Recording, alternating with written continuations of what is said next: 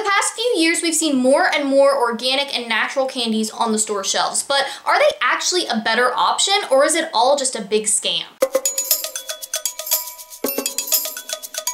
So today we are talking about organic and natural candies. Now I'll probably use the terms interchangeably. All I mean when I'm talking about these sorts of candies are candies that use less processed ingredients. Maybe they don't have artificial colors and dyes and artificial flavors. Maybe they use better quality ingredients than their conventional counterparts. All of those different types of candies I'm gonna lump into this group when we're talking today. And real quick before we get started, if you do happen to be new here, my name is Sarah and I'm a registered dietitian, and this channel is all about healthy eating and nutrition. So if you're interested in that sort of thing, then make sure that you subscribe. Now, as a general rule, whenever I'm looking at two different food items, if one is more of a real food option, so if it does have the better quality ingredients and doesn't have some of that other stuff that maybe we don't love to have in our food, then I'm usually gonna pick that one over the conventional item. And overall, I'm really happy that we're seeing more and more of these better for you products all across the grocery store. But that still doesn't settle the question of whether or not organic candies are a scam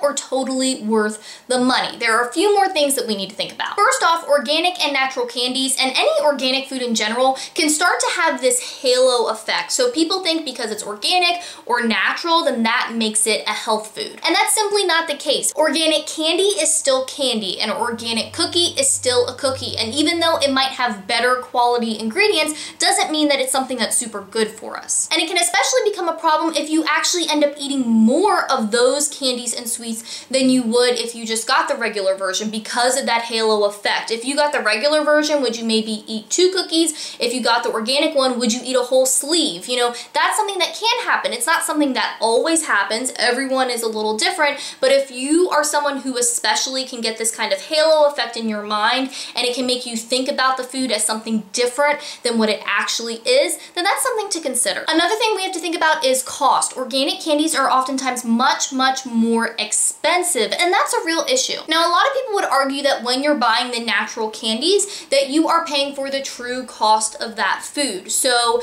maybe the natural candies do have better quality ingredients and they're not relying on cheaper filler ingredients. Maybe also those natural candies are doing a better job of paying fair wages when they're sourcing their different products, because there are some concerns, especially with chocolate production, of different parts of the industry and parts of the world where the laborers aren't being treated fairly. Also, maybe these natural candies aren't using ingredients that are heavily subsidized and are therefore much cheaper. So there are some different things to consider here when we're talking about the economics of food and all of these different factors that are at play. And this is really a discussion that goes across all food categories. The fact that the natural candies are more expensive could also be a good thing because it means that you might buy less of it. If you have the same amount of money to spend on candy, then if you're going for the natural and organic options that are more expensive, then overall you're going to be bringing less candy home. So if you're someone who struggles with finding that balance right now of incorporating sweets and desserts into your life, but also making sure that you're getting enough of the other foods that you need, then that could be a positive for you because it's going to naturally control how much of this candy you have around. But this price thing can also be a negative because if you're someone who's going to buy the same quantity of candy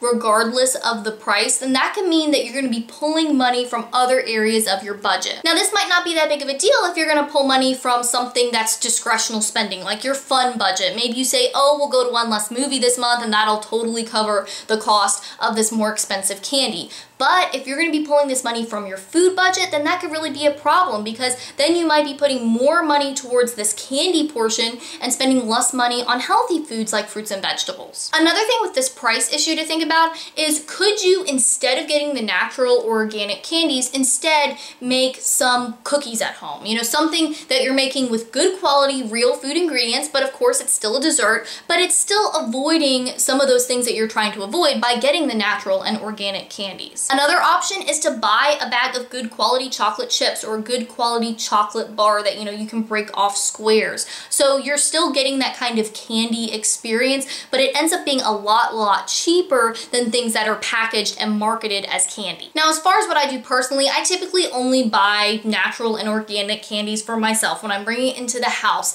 And even more often than that, I do go the chocolate chip or the chocolate bar route because I would rather spend my grocery money on actual food than on candy. So I can be satisfied by some, dark chocolate chips that are made with really good ingredients, and that's fine with me. And if I do want something really specific, a specific type of candy, then I usually will go for the natural or organic option. But that doesn't mean that I never ever eat conventional candy. I mean, even though I don't necessarily buy it to put in my house, I do eat it on occasion when I'm out and about at family's house or friend's house or at some sort of event or something, and that's fine too, because it's not about being perfect or never eating certain foods. It's just about eating an overall healthy diet most of the time and then figuring out how to fit these other foods in there on occasion. No matter what kind of candy you're eating, you don't want it to be the majority of your diet. You want to find a way to fit it in there that's going to give you a healthy balance of foods. If you want to buy natural and organic candies and you can work it into your budget, then I say go for it. I think there's definitely something to be said for getting a better for you version. But at the same time, if you can't fit it into your budget, especially if buying it would mean that you'd pull money away from other healthy foods that are a much higher priority,